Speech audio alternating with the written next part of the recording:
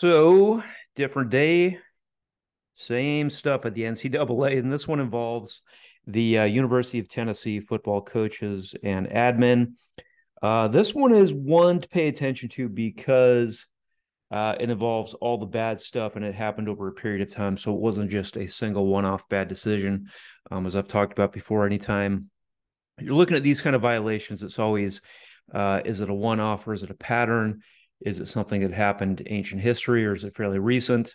And does it involve malfeasance versus misfeasance? That's kind of stuff that the NCAA is going to take a look at when they start dishing out the penalties. And this one, again, is University of Tennessee football program. It's pretty high profile. It's ongoing, but you want to go to the initial media post, which was on February 28th, 2023. So you dial over to ncaa.org, go to news, and go back to February 28th, 2023, and pull this one up. But pay attention to it. It's ongoing. Some of the actors have settled and some have not, so they haven't posted a lot of details on it. But this one has all the stuff you don't want to see. So these were Tennessee football coaches, admin. The agreed upon violations occurred over several academic years. You never want to see that. That's a pattern. It involved cash payments to recruits and their families.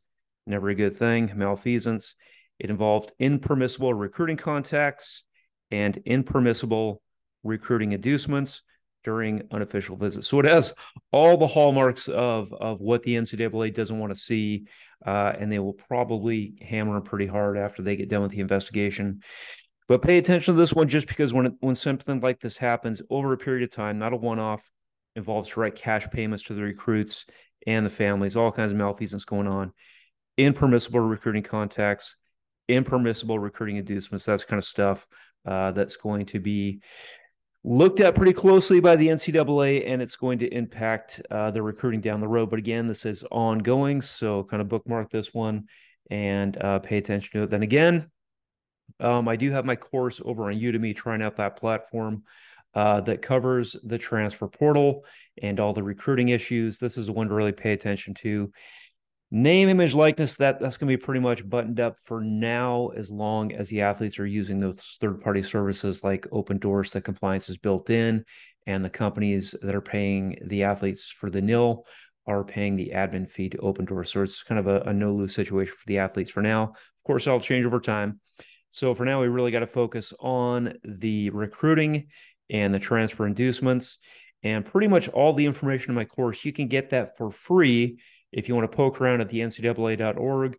But I just kind of went through, pulled out all the key information, some resources, some analysis that'll kind of shorten the time that it takes to get up to speed on this. So you can take the course over at Udemy for $20, or you can always just go to the ncaa.org and poke around there for all the info. So hopefully it helps.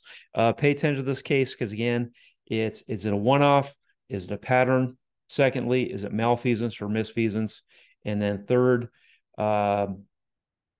is it recent or ancient history? So you got to take a look at those things to find out how difficult it's going to be once the NCAA gets done with their investigation.